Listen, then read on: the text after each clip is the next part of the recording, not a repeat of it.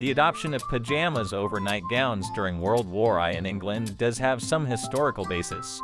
The threat of air raids during World War I led to the implementation of blackout regulations, where people had to be prepared to seek shelter quickly, even during the night. Pajamas, with their two-piece design, offered more practicality for moving quickly and maintaining modesty compared to the traditional one-piece nightgowns.